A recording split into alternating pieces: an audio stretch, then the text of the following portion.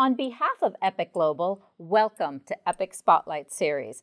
My name is Anu. Our featured guest today is going to be Dinesh Patel of Protagonist Therapeutics. Before we begin the interview, what is EPPIC Global? Well, I've got the president of EPPIC Global here with me. His name is Robert DeFeo. Hi, Robert. How are you? I'm doing great, Anu. How are you? Thanks for being here. Yeah, I'm great. So would you tell us a little bit about EPPIC Global? Absolutely. So firstly, EPPIC Global is a nonprofit organization, but more importantly, we're a community. We're a community of physicians, students, and professionals, all with a common passion for healthcare. And what we're up to basically is supporting our members. And we support these members through entrepreneurship, mentorship, and networking. That's fantastic. So how does one learn more about the organization? Well, epicglobal.org is a great place to start. We just updated our website, has a ton of new information, things like our history, our past events, future events, as well as new programs, of which there are several.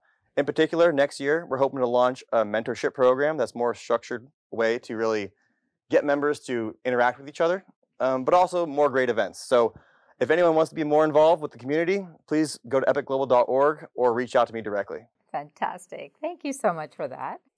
So folks, now on with the interview with Dinesh Patel of Protagonist Therapeutics. Hi, Dinesh, and welcome. It's great to have you here.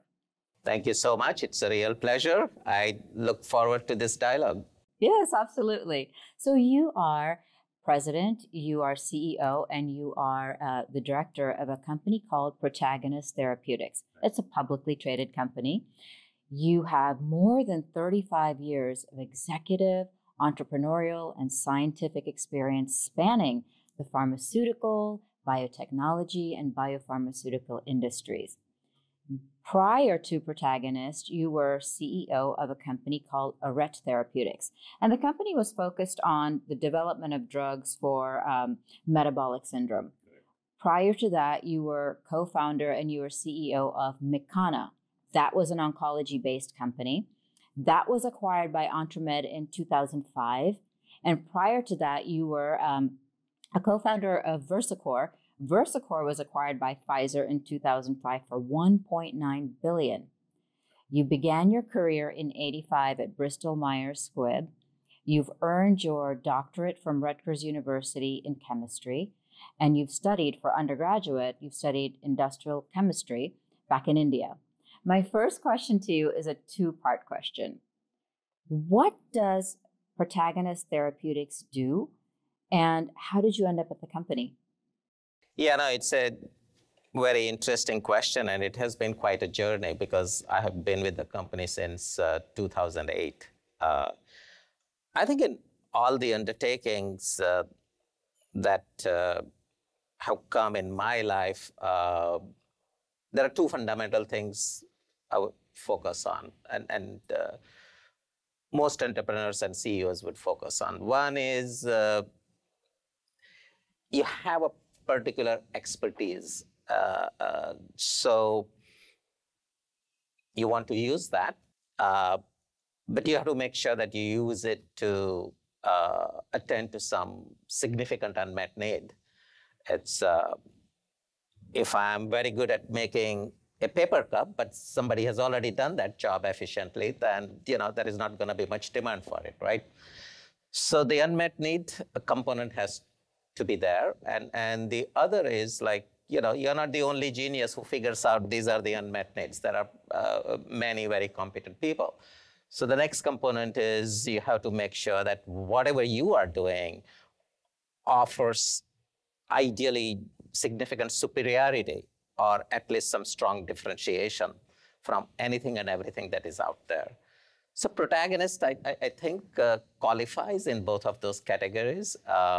We work in the field of what is referred to as peptide drugs. So, there are two categories of drugs. One is small molecules, the oral pills and capsules we take, whether it is aspirin, Tylenol, Lipitor, things of that nature. And then there are the big biologics and proteins and antibodies, typically injectables, drugs like Humira and Remicade, that sort of thing. Peptides are sort of like in between. They are a little bit bigger than small molecules, but much smaller than the big proteins. So you can see that they have their unique characteristics and can offer some advantages in certain disease areas. So we are focused exclusively on peptides, and we are working in 2 different categories of diseases. We have 3 drugs in 4 different clinical stages of development, all proof of concept studies, and all addressing unmet needs. And these are all homegrown tomatoes. It's all the drugs we have invented in a de novo fashion from scratch. One category of drugs is the rare diseases. So these are, by definition, diseases where there are 200,000 or less patients in the US. There are various blood disorders, and some of them are very rare. Like people typically complain about being anemic or not making enough red blood cells. Guess what? There are some individuals who make excessive red blood cells. So then that blood is very thick. So it's referred to as the disease of thick blood. And it's prevalent in about 160,000 patients. And companies like ours will attend to that. So we have a wonderful drug. It's called PTG-300. It's a mimetic of natural hormone hepcidin, which exists in our body. And we recently got some wonderful data, which kind of have changed the fortunes of the company, so to speak, in the past few months. Now, at the other end, we are also working in what one would refer to as blockbuster categories of drugs. So this is where Humira comes into play. Humira is the largest selling drug of modern times. I mean, last fiscal year garnered 20 billion plus in revenues.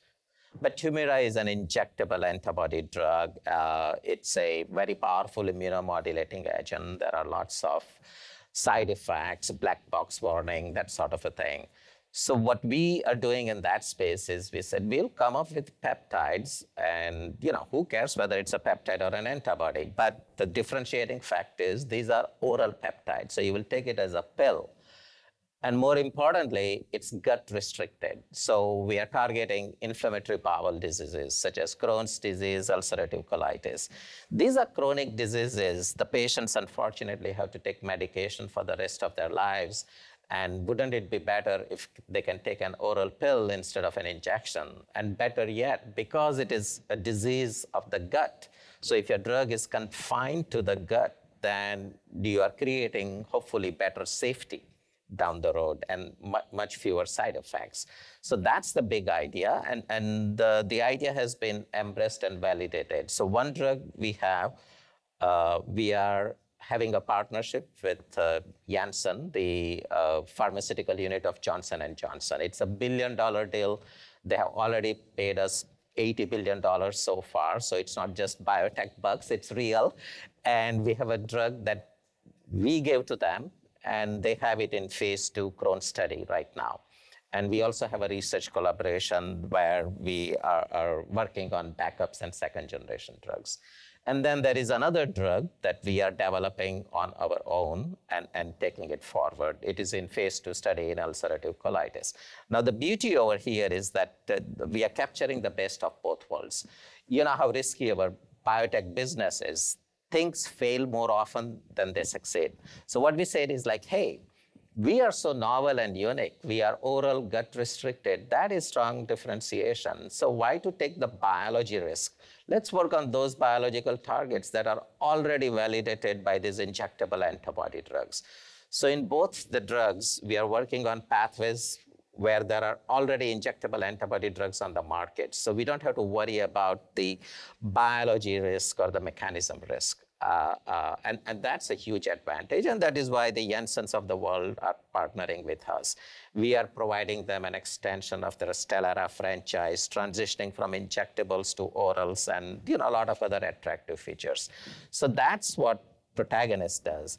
But how I ended up with Protagonist is a very interesting set of coincidences. As you mentioned, I was at VersaCore White Huron. I was a co-founder over there. And admittedly, this is the biggest success story of my career so far, Versacor. And I will never get tired of saying, you know, we started with 5 million in 1996, took the company public in 2000 at a pre-money of 200 million plus, and Pfizer acquires us in 2005 for close to $2 billion. And so that's good, but then what, right? So if you are a real entrepreneur, it's like, hey, anybody can get lucky once. Can you do it again and over again? So the zeal is there. And then I did Arete and McKenna for a few years in a row. But we are now talking about the second half of 2008. And I said, it's time to do something totally new. And forget the VCs. I should do enough. I have enough money. My wife will always disagree, but it's like, let's try something genuinely on our own with our own money. So I go to India for a few weeks with the intent of like, I'll set up something over there, and then I'll have the front office here. It will be a combination of like, okay, you know, fee for service as well as research activities, that sort of a thing. And by the time I come back from India, this is the second half of 2008, the economy was tanking like crazy. Our bank balance was vaporizing. And also, talk about timing. We had undertaken a very expensive renovation project. So very quickly, it's like, okay, let's change plans. But fortunately, I was just stuck up on doing something very different. And this thing came along where I got introduced to a company called Protagonist, which was in Brisbane, Australia. And anyway, one thing leads to the other. I go to Brisbane, meet with the founder, Mark Smythe. He's still with us, amazing individual at the University of Queensland. And one thing leads to the other. And I'm like, okay, I'll take this on. So now I'm the CEO, but I'm the only employee here. My day starts at 2 p.m. typically, because that's the next day, 8 a.m. in Australia, that sort of thing. Every quarter, I'll get on the plane, be in Brisbane for about a week or 10 days. And this went on for almost 3 years. And these were very frugal days. And we barely had a few million. We did have, you know, we were able to attract Lilly Ventures, the investment arm of Eli Lilly, as one of the main investors. So that was about 4.5 million, that kind of thing. But it then became very clear that if I really want to make something happen, a US presence has to be created. We have to earn some partnerships to validate the technology platform. Nobody believes you in the beginning, no matter how hard you scream. But all of a sudden, you sign a research collaboration, and the question is not even asked. It's like, oh, some other company believes in this, they are writing a check to you, so it must be true and good. So that's how I got involved in Protagonist, and that's how the company got started. What an interesting story. Thank you. I'm glad I asked you that question. Yeah, no, it has been fun. And, you know, it's like just me as the sole employee here and having 15 people there. That was 2008. Now we have 80 plus employees here in the US, and we still have 5-6 people in Brisbane, Australia. Haven't been there in a few years, but you know, the Zoom calls and all that is helpful, right? So. Yeah, it is. That's so remarkable. That's remarkable. My next question for you is, can you share some major trends in pharma, some major trends that you believe will affect pharma going forward? And also Protagonist in particular. Right, right. So, you know, Versacor, the company that Pfizer acquired, we were focused on antibacterials, antifungals. And it has been interesting to watch the whole evolution and the roller coaster ride of anti-infective drugs.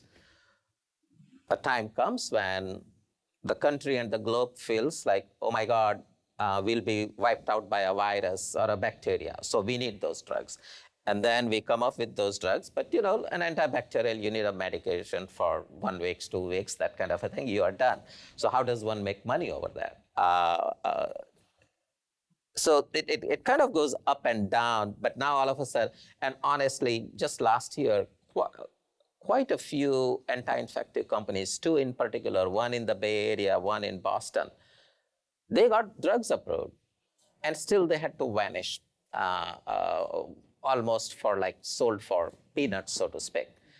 Now all of a sudden we are in the COVID era, and we cannot spend enough money on coming up with drugs against a virus, right? So that is one trend. I think the COVID example especially is going to teach us that we always need to have some ammunition ready and be a few steps ahead of the bugs, so to speak, if we want to survive as a human species. Otherwise, we could get wiped out.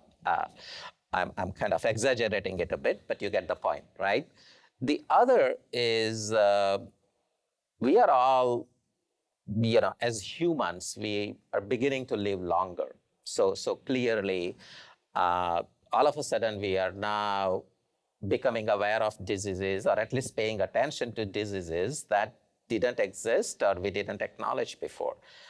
Whether it is Alzheimer's disease or Parkinson's disease, and now other CNS related things like depression, for example.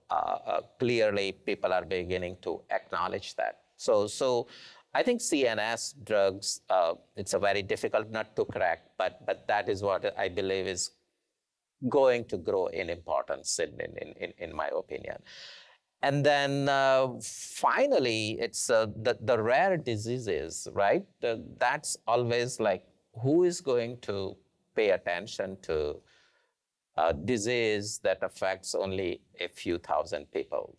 And that is where I think it's a blending of medicine with some kind of humanitarian approach, if you will. And the US FDA is also helpful. The rules and criteria for getting rare disease drugs is those are more relaxed rules than compared to the regular drug development path. So I think that is something that one needs to continue to attend to as well. And then finally, it's like no matter what we work on, we will have to create more efficiency. Drug pricing, right? It's a constant challenge.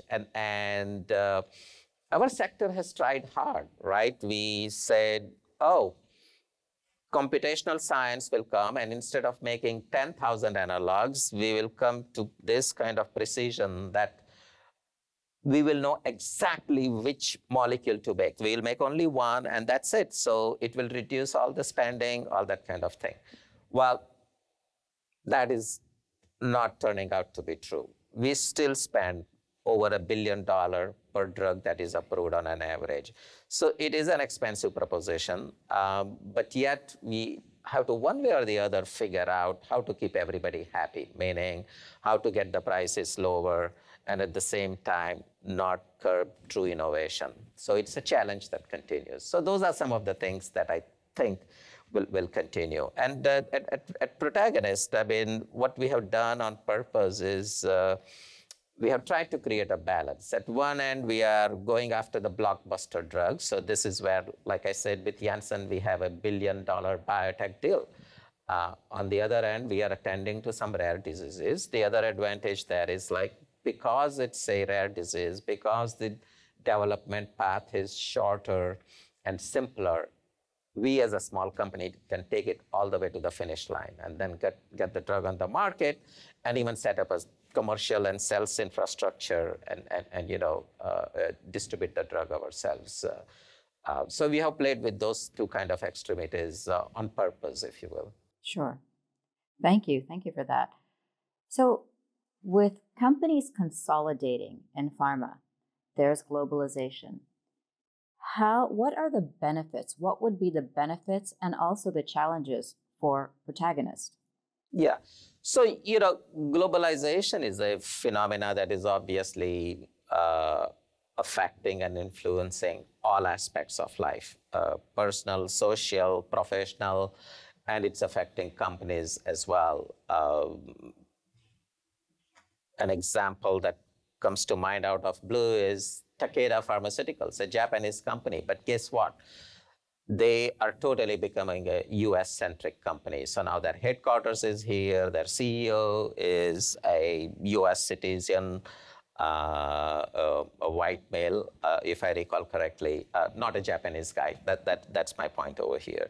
And then a lot of mergers and acquisitions are going to occur within the US or around the globe. It's like once a company gets to a certain level, then it becomes like a prime candidate for acquisition. And what a biotech company does, and what we do in particular at Protagonist is like we are ready for all scenarios. So three basic scenarios, right? One is you're going to continue to develop the drug on your own. So go out there and make sure funding is available. And if there is one thing among several things that I have learned is like, try not to run out of money. Because otherwise it just kind of puts the whole company, employees, management, board, everybody in very tough, compromising situations. So, for example, now we have 200 million plus in cash, so that is cash runway for almost the next 3 years. So it gives us the flexibility of doing things the right way. And the street has been kind to us, so we are able to raise money. The other is like do a partnership. So we have a partnership with Johnson & Johnson around that, and it gives you the validation, it gives you non-dilutive financing, if you will, and so you share the risk and you share the reward also. So it's a very nice approach. It's a win-win situation. And then the third is, of course, the acquisition, that sort of a thing.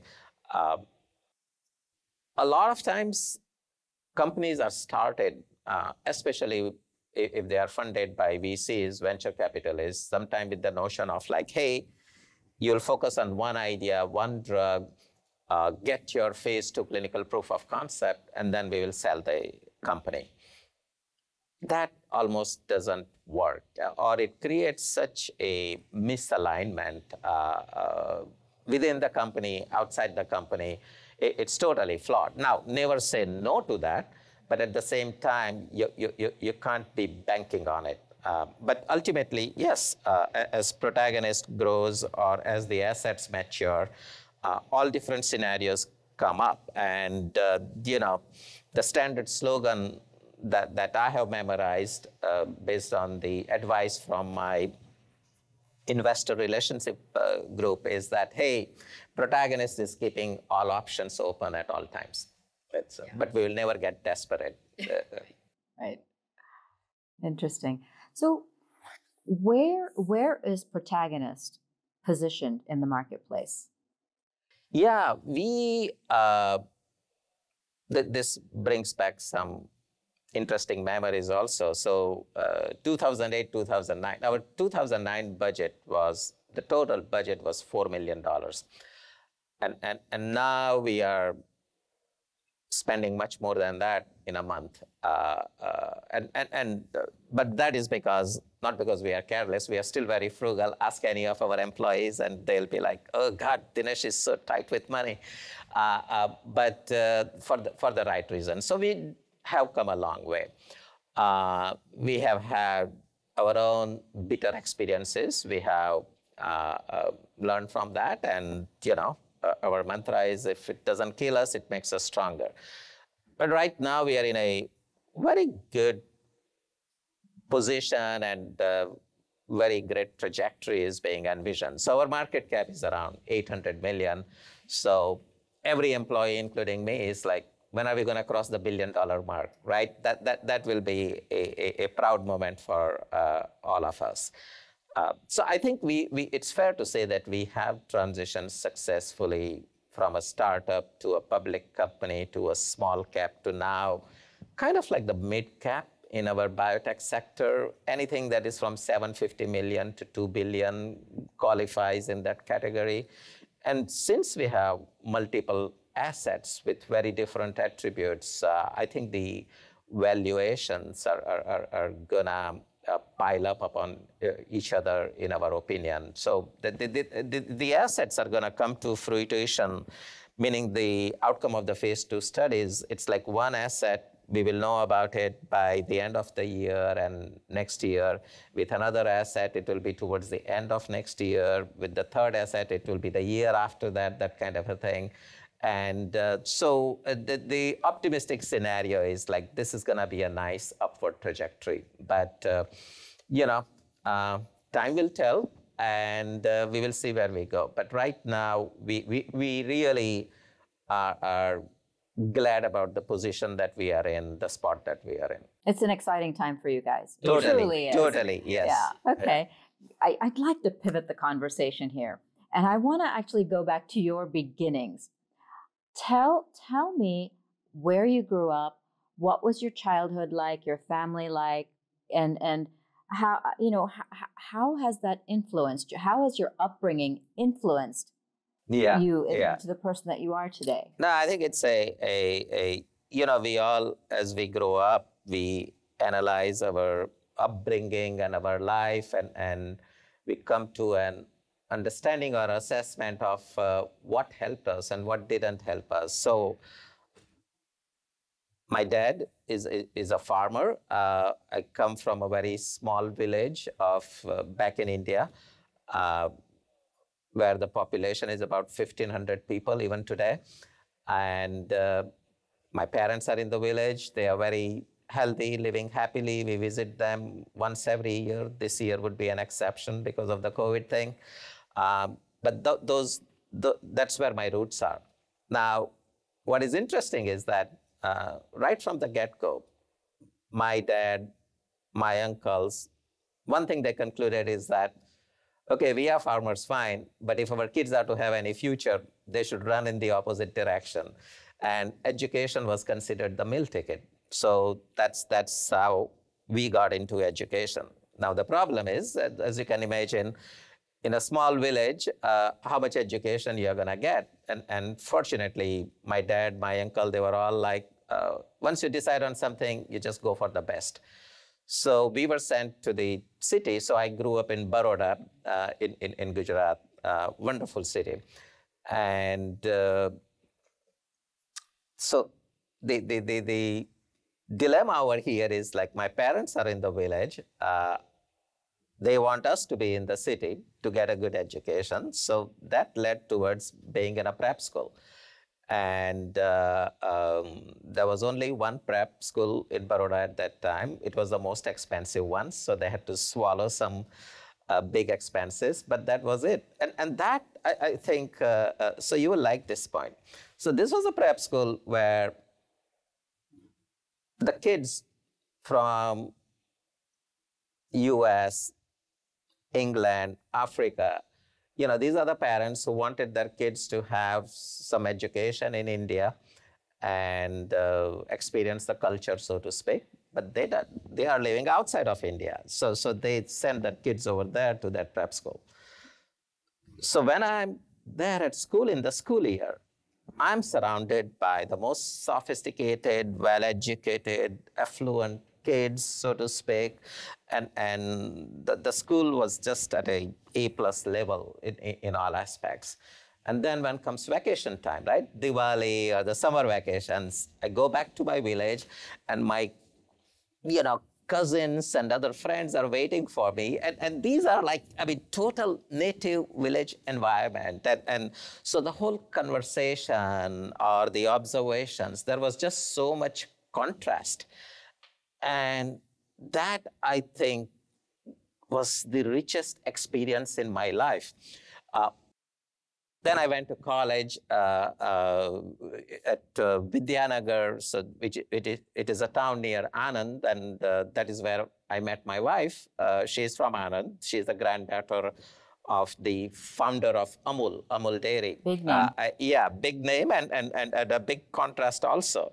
And now we have been married for close to 40 years. And she is like, that was you were so lucky. You had that great experience. And she grew up in a privileged environment, and she just didn't see the real India or the rural India or all that. But now that she's married with me, now she is exposed to all that. And but I think that was the most fantastic experience for me. It trained me very well, and probably gave me this confidence. Sometimes it translates into overconfidence.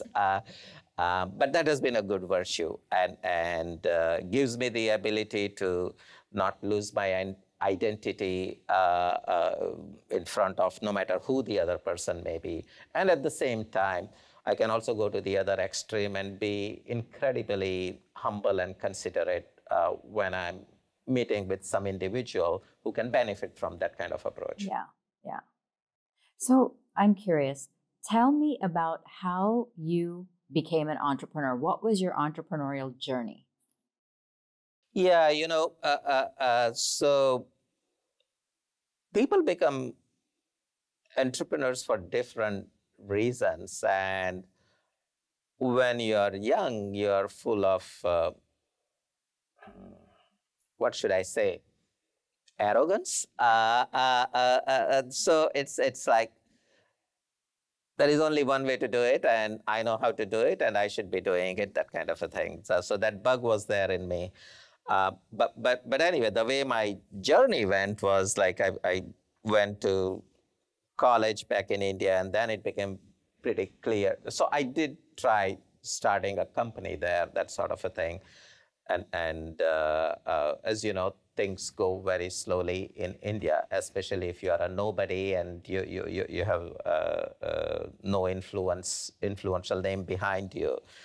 So I came to this country as a student, fresh off the boat, landed in New Jersey at Rutgers. And then my wife, who was just my college mate and a very good friend at that time from India, she comes after a year, we get married. And she's also a chemist by training, then just like me. She also joined Rutgers. But all along, I had this, I refer to this as the India disease. I'm like, okay, I'll get my PhD, then we are going back to India, we'll start a company there, that kind of stuff, things like that. And she was in a very different situation. All her siblings and uncles and aunts, they are all over here. So she's like, she wants to stay over here, that sort of a thing. So it was a very tough dilemma that went on for years. And I was like, nope, I am an entrepreneur and I have to go to India and start a company. Then in 1993, so after I finished school, my PhD and then postdoc at Madison, Wisconsin, I joined Bristol Myers Squibb in Princeton, New Jersey, and worked there for 7+ years. In 1993, my boss at that time, he moves over here to the Bay Area to join this company, Affymex, to head up all the discovery development. And after 8 months, he convinces me to move to the Bay Area. And that was really a turning point, so to speak. Within 1 month, I was cured of the India disease. And what I mean by that is the following. It's like, okay, I wanted to be an entrepreneur. Guess what? This is the best place on planet Earth to be an entrepreneur. Why to go back to India? The second was, the weather and all that. On the East Coast, it's cold. Well, here the weather is great. Now, more recently, it has been different, but hopefully, it will get back to the normal days. And the third was the ethnicity and multi-ethnicity. So the Bay Area is a great spot that way. There is an incredibly nice blend of all nationalities and all that. So those were the 3 criteria that then basically got me cured of the India disease. My wife was so relieved. And since 1993, we have been in the Bay Area and have stayed here ever since. Lovely. Fantastic. Fantastic story. So Dinesh, what's the best mentoring advice that you have received over your career? Yeah, that's a pretty deep question. It's interesting. it sounds very simple at some level, but it's pretty complex, and nobody is going to really come and tell you A, B, C, these are the things you do and you'll be successful and that kind of stuff. And even if somebody says it, nobody is going to take it with any level of seriousness. What I found is that the best way help was provided to me was by very kind, considerate people, very smart people, and I was fortunate to be surrounded by incredibly smart and successful people. They would make an observation of what your strengths are and what are the things you need to work on. And these are very polite individuals, so they will immediately encourage you to continue with your strengths, things like that, right? They will compliment you. They'll give you a big raise, a big recognition, all those kind of things. But then from time to time, and most of the time in a subtle manner, they will be like, suggest areas of improvement. So in my case, it was like, never lose your confidence and enthusiasm. Keep that energy. You will attract the best talent like a magnet, and you will create great teams, that kind of thing. And in terms of the areas of improvement, I remember this one event where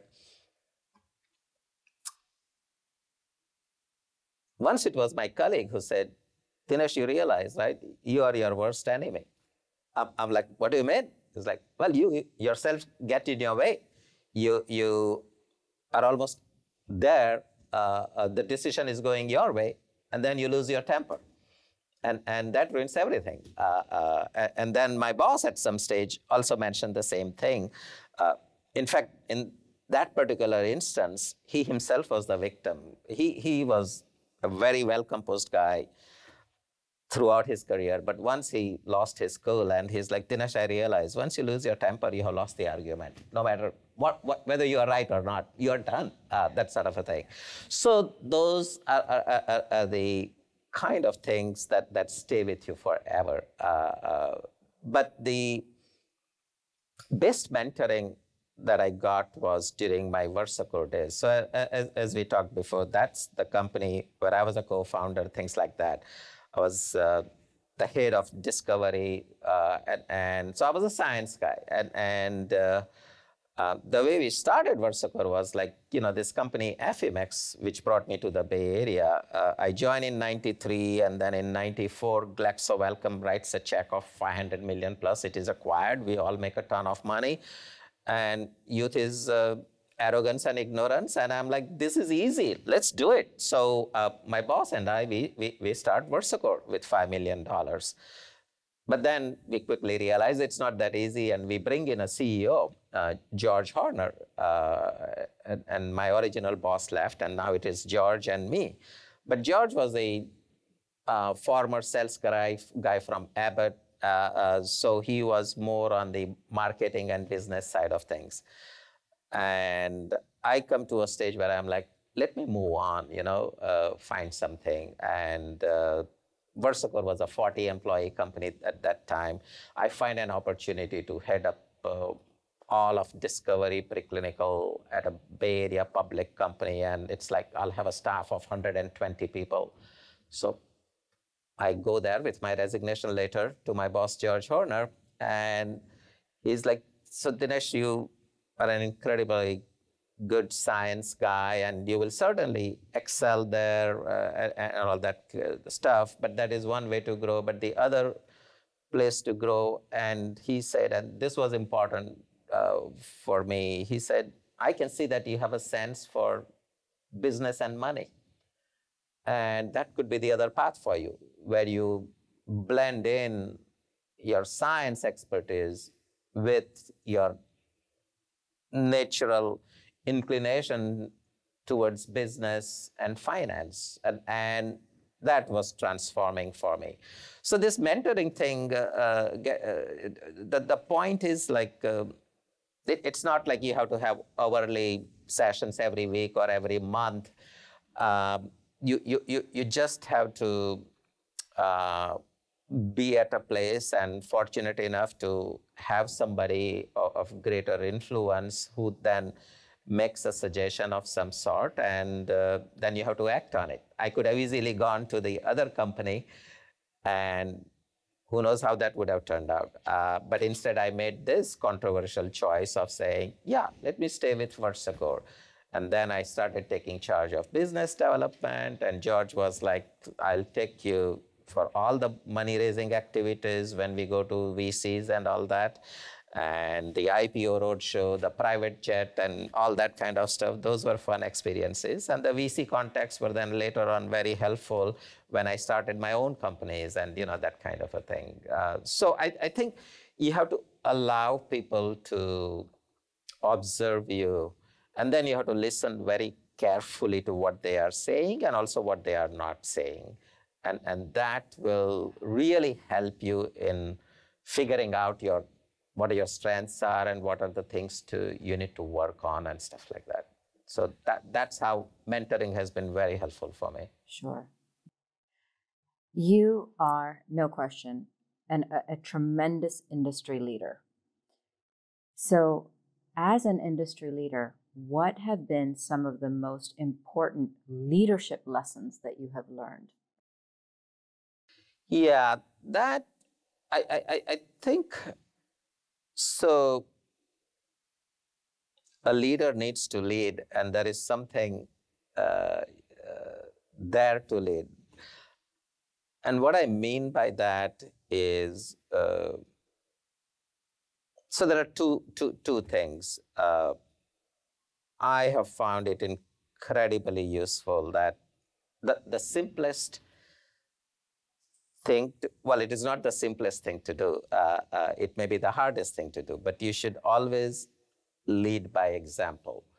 If you want your people to work hard, you yourself have to work hard.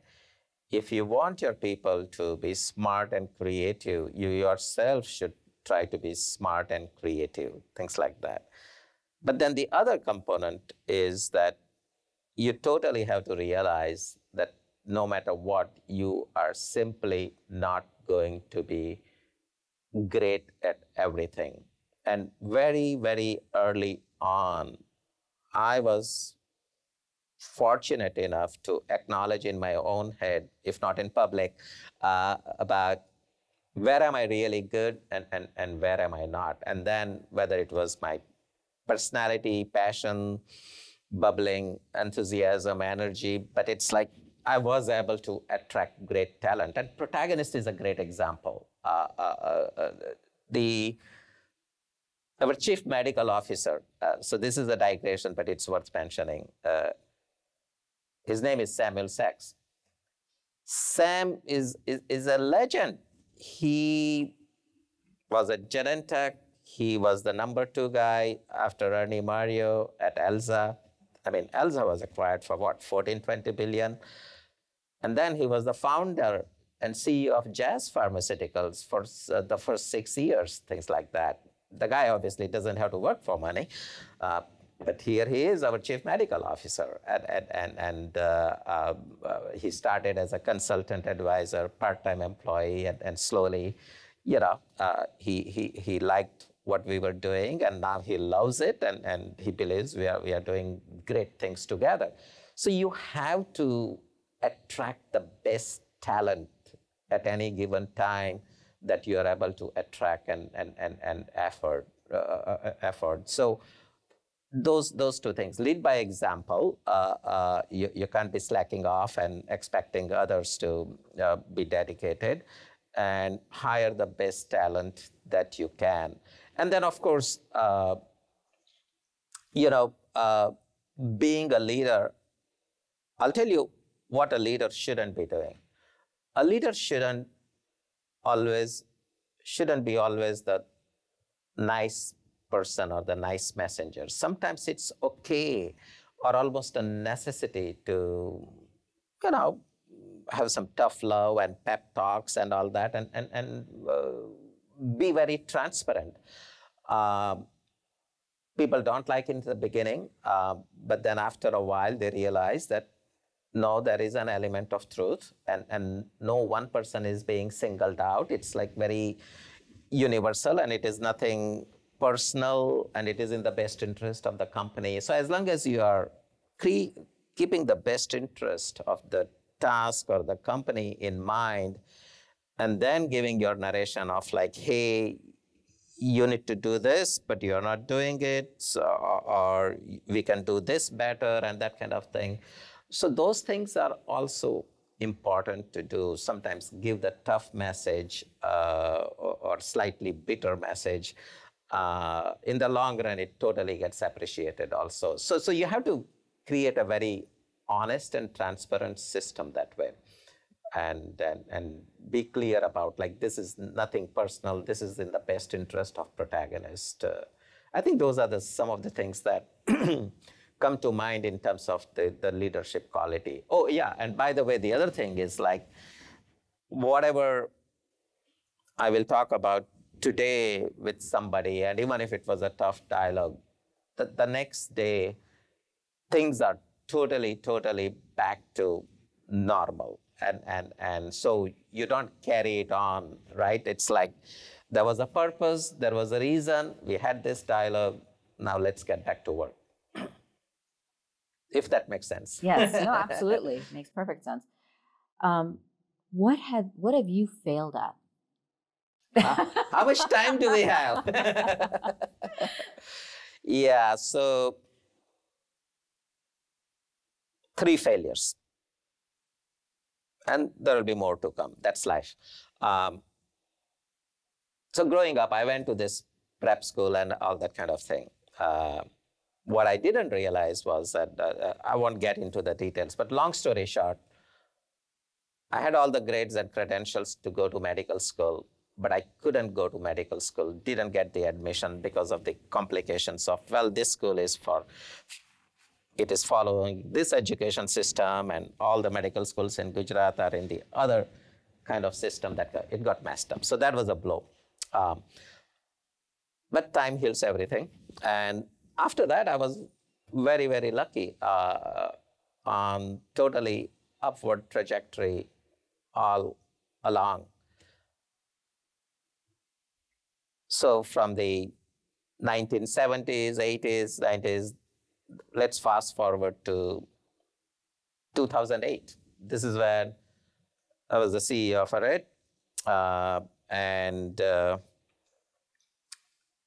we were developing a drug that would revolutionize the field of medicine, because it was going to be a single drug working through a single mechanism that would be a treatment for both diabetes and hypertension. And funding was no issue. Our Series A was led by very top-tier investors from the Bay Area. Series B, we had so many inquiries, and we rejected everybody because all the existing Series A investors, nobody wanted to give up their pro rata share. And and then a big pharma company. So in total, we had 50 million from VCs. A big pharma company makes us an offer saying, you do your phase 1, phase 2 study. If phase 2 is positive, we will write you a big check. You will all be very happy. And even right now, we will pay you the 50 million. So the VCs become neutral in terms of their investment. And all the expenditure of running the company, we pay for that. We were so full of ourselves, we turned it down. Clinical studies are clinical studies, and to our shock and disaster, things didn't materialize, and so that turned me upside down, and that was like, how could this be happening? And that is where I said, screw this, I'll start my own company, create a little shop in India, and have a front face here, and we talked about that early on, that sort of a thing. So that was very disappointing, and it's boy, talk about going from a high to a low. But once again, you have to have the ability to dust it off and start all over again, hit the reset button, And then I started the Protagonist journey in a slow and steady way from 2008 onwards. And in the beginning, we had strategic investors, so Lilly Ventures, then JJDC, the investment arm of Johnson & Johnson.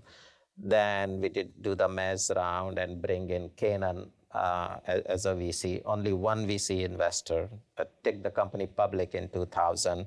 And things are going great. And we had this wonderful phase 2 study with our IBD drug. And our stock, we did the IPO at 12, our stock is at $20. We were gonna do some interim futility analysis, and we were so confident that this is gonna be great because the study was blinded, but we were at least seeing the blinded data. So we know what was in the placebo, what was in the treatment. We wouldn't know who is where, but just from the response rates, we were like, this is gonna be golden. And we were so ready to do a big financing. So that was March 23rd of 2018. You remember these dates, right? The independent group unfolds the data and they tell us that the outcome is futile, meaning your drug, the placebo is greater than the treatment. That was like, you hear of expressions like, the earth is moving below your feet, that kind of thing.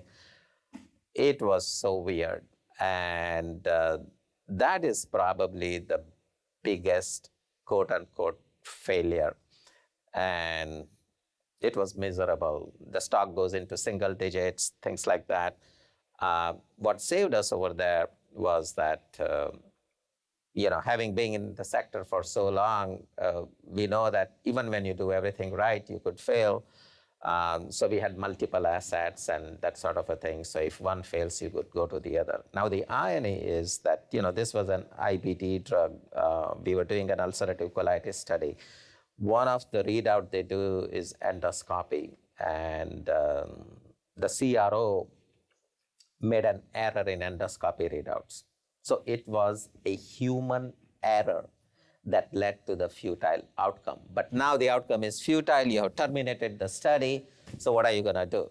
And try to convince people saying, oh, it's just a human error, everything is fine. It was so tough.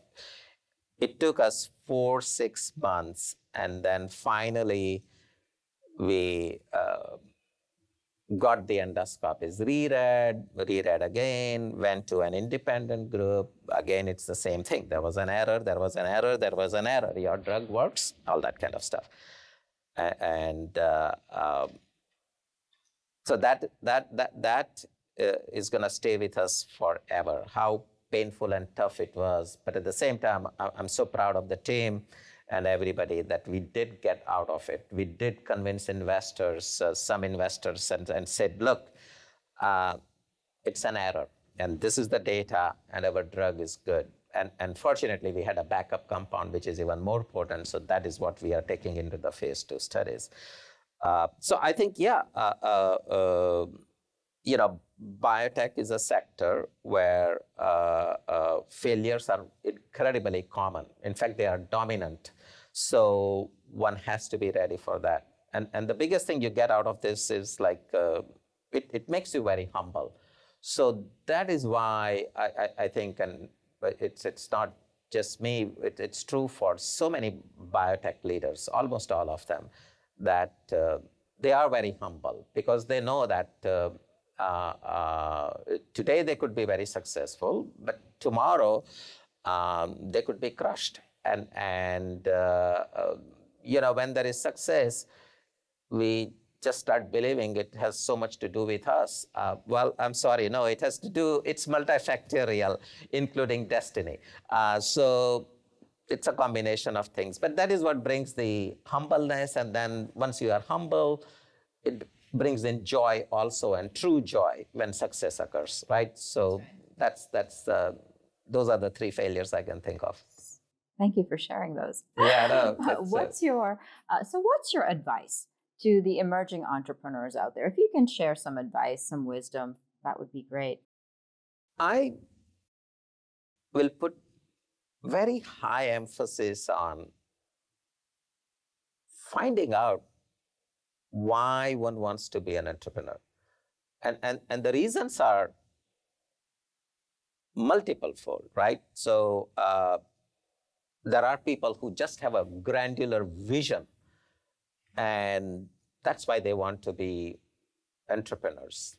There are some, and I fall in that camp, at least in the early days, that I know it so much better, so I have to do it myself, and rather than listening to others or whatever, working with others. Well, guess what? You can become a CEO only to realize that, no, you're not independent. Now you have too many bosses. You have the board, and the employees are your bosses also in a way.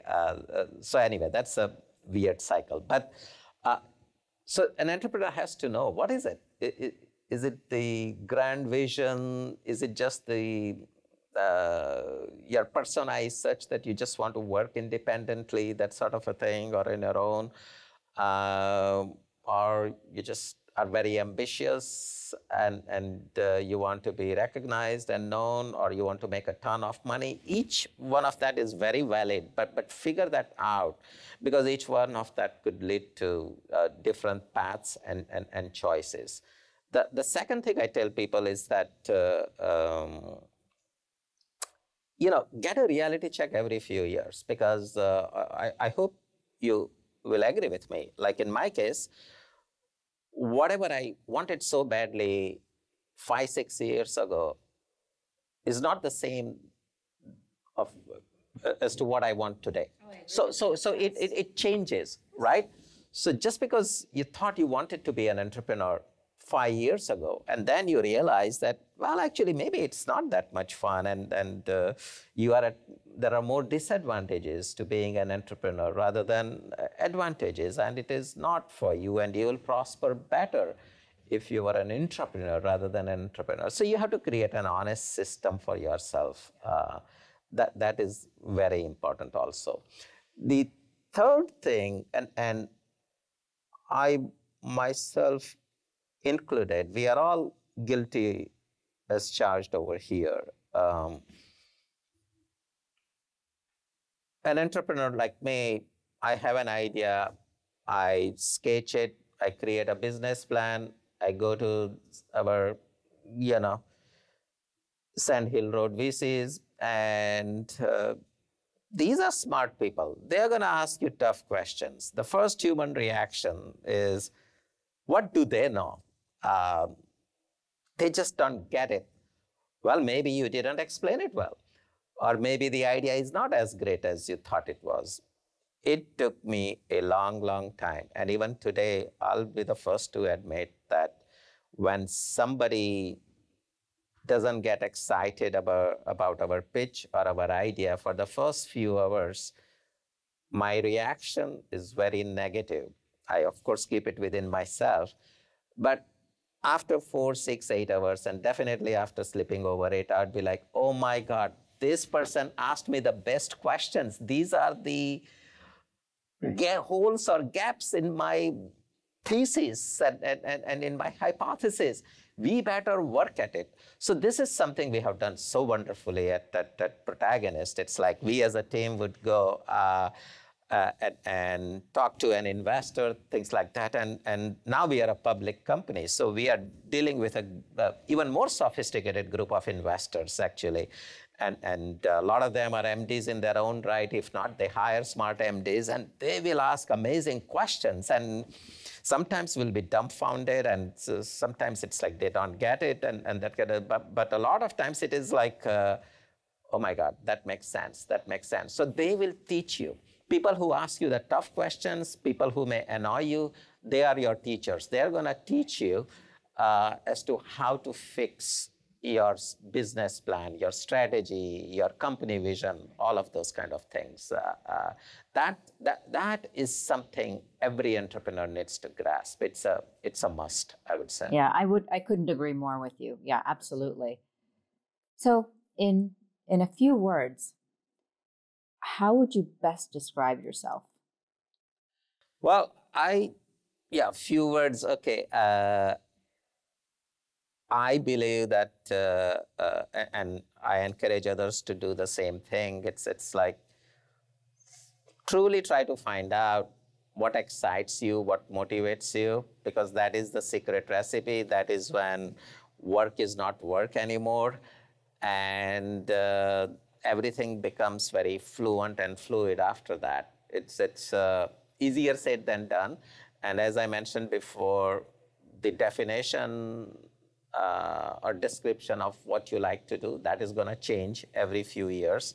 So keep that in mind, right? When I was back in India, so this is when you are in your BSc, MSc, at that time, they would give us gold medals if you are a first ranker, if you are first in your university, that sort of a thing, right? That was the most important thing for me. I come to Rutgers, I'm done with my PhD, I'm creating my resume, and I give it to my thesis PhD advisor, Spencer Knapp. And he's like, what is this gold medal stuff? Because I very proudly put it in there. I'm like, I was the first ranker. Then he says, just put first ranker. You know, gold medal, that is like as if you're an Olympian or something. And the weird thing is, I refused to take it out. I said, no, this is so important for me. I earned it, right? Yeah. So then after 2-3 years, I finally realized what he was saying, and I get rid of that, and you know that. But the point is, like, get a reality check of like, what is it that you truly like to do, and when you go that, it's like the universe is with you and behind you and supporting you. But a very short narration version, and it is also because people have observed this in me, is like at the end of the day, what would carry me is like my energy and my confidence. Everything else follows after that. Wonderful. Dinesh, it's been great having you on the show. It's been lovely getting to learn about you. Fascinating story, just fascinating person. Very privileged to have had this time with you, and hope to see you again. Wishing you all the best. Hope to see you again. No, this has been wonderful. You came up with this amazing choice of questions and the sequence of questions. So that kind of gave me an opportunity to touch all angles of my personal and professional life, and you know, I hope I am able to convey the overall message that I really enjoy doing what I am doing, and sure, I am 60 plus, but there is no end in sight. The journey continues because this is the journey I love. You're remarkable. You're remarkable. Folks, thank you for joining us. We will see you next time. Bye-bye.